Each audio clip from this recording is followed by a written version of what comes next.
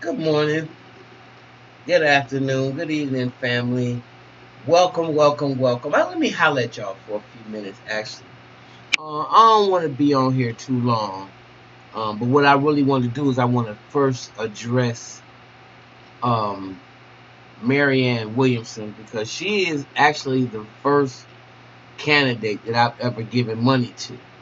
Now, um, I'm not as political as I used to be because it hasn't been anybody worth voting for.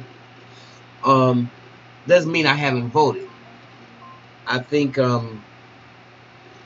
whoever the independent or candidate was in the last election is who I voted for. And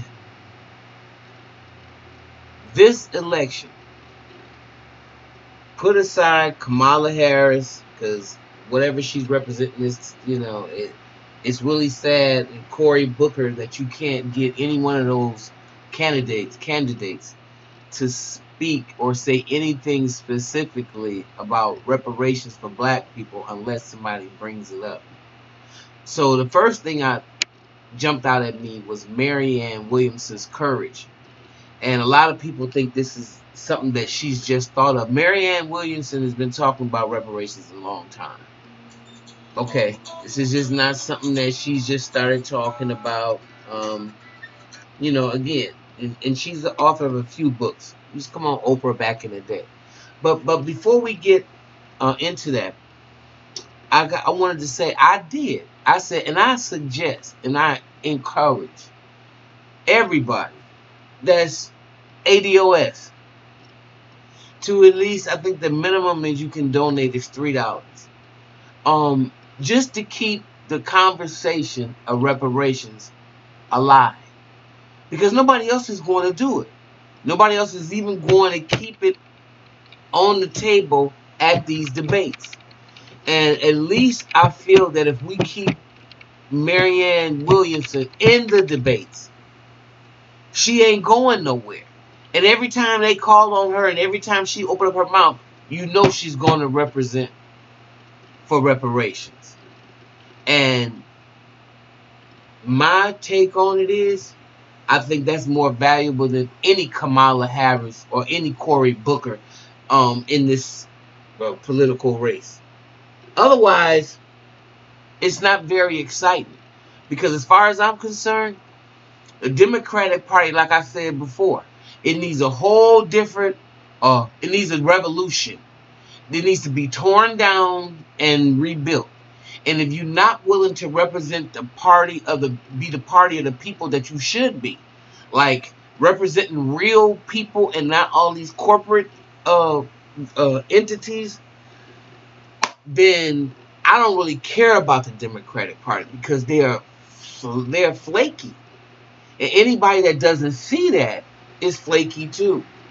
The old guard needs to be pushed out because they're in bed with the same corporations that the Republicans are in bed with. And this formula that we have been using, greed is too much. What is it? Power corrupts, and absolute power corrupts absolutely. These people have gone too far. They've gotten too much money. They're too corrupt.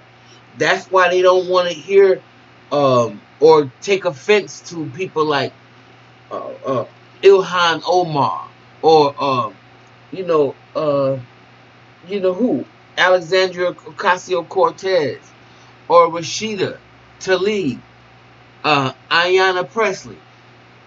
They don't want to talk to anybody that can say anything different because that old guard is what's keeping us miserable. Now, some people think that's too far to the left. Well, Nancy Pelosi and I don't want to sound like I'm aging folks, but at this point, I know how it is dealing with my older uncles and things like that, and they're in their 70s. They don't need to be doing it. There's a certain amount of time I think that you use the elders for counsel. Not up in there making those choices that they don't never want to go from and too stubborn and set in their ways to hear anything other than um, themselves. See, I believe in letting the young people talk. Let me listen to what they have to say. and then give an opinion. Say, yeah, you know, that's a very good idea, but how about you try curving it this way as well? What do you think about that? See, this is why you use guidance in terms of what your elders should be. These elders we got up here in the White House, they need to get going and overhaul the Democratic Party. And I just want to bring this up because, like I said, Marianne Williamson is the only person that's keeping the conversation even on the table. And I want to read to you what is taken from her website. Race relations remains one of the greatest problems facing our country today. In this, as with every other issue, a core principle of Williamson's presidency will be solving problems by addressing their underlying causes. America cannot have the future that we wish for ourselves and for our children unless we're willing to clean up issues left over from the past. I do not believe the average American is racist, but I believe that the average American is undereducated about the history of race in America. When our history is viewed through a clear lens, historically, economically, and morally, white America is seen owing a debt to the descendants of slaves. That is why I support and I have a plan for a program of reparations to the descendants of American slaves. Slavery existed in America from 1619 until 1865. That was followed by another 100 years of institutional violence against black in the form of black code laws, segregation, lynching, Ku Klux Klan, and other forms of private and public horror. All in all, there were 350 years of institutional violence committed against a group of people who have been brought to this country against their will and then sold as slaves for purposes of building the American economy.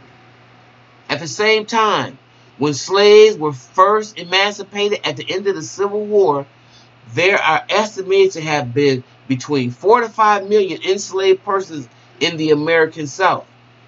General Tecumseh Sherman promised to every former slave, family of 4, 40 acres and a mule. While this would have provided a way to make a living to feed one's family, integrating economically into life as a free citizen, only a few actually received that acreage. And among those who received it, most of it had been taken away. As Martin Luther King Jr. would ask 100 years later, they were freed, but what were they freed for? It was a full 100 years after the end of the Civil War, before the Civil Rights Act was passed in 1964 to dismantle segregation, and only in 1865 did the Voting Act ensure equal access to black people at the voting polls. Did you hear what I said? Did you hear how many years later? Okay. The issue of the economic gap that existed at the end of the Civil War, however, was never addressed beyond Sherman's promise, and the gap has never been closed. I have advocated for broad-scale reparations for slavery since the 90s, and was the first candidate in this presidential primary season to make it a pillar of my campaign. The issue of reparations is not a fringe notion.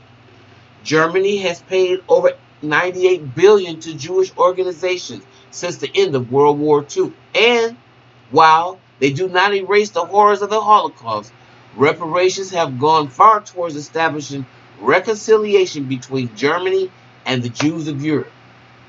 Similarly, in 1988, Ronald Reagan assigned American Civil Liberties Act, assigning between 20,000 to 22,000 to surviving prisoners of the Japanese internment camps during the World War II.